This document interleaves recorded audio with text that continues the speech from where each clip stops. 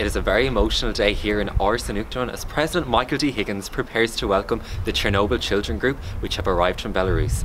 A.D. Roach, Ali Hewson and RT's Mary Kennedy are inside to welcome the very special gang.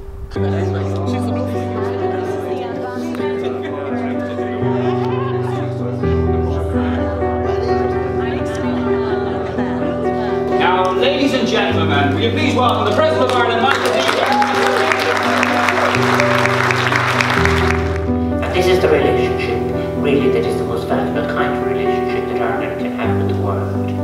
So you honour us by visiting us this afternoon. I say to the children, through their letter, children, you are most welcome. I hope that all of your minutes and days and time in Ireland, and particularly those of you who come back to us from before, will be happy ones, and we hope that you will be able to recall.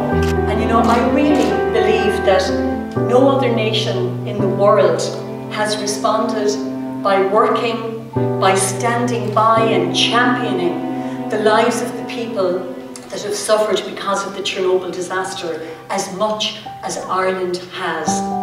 And the work done by the people of Ireland over 32 long years is inspiring, it is uplifting, it is heartwarming, and it is often heroic.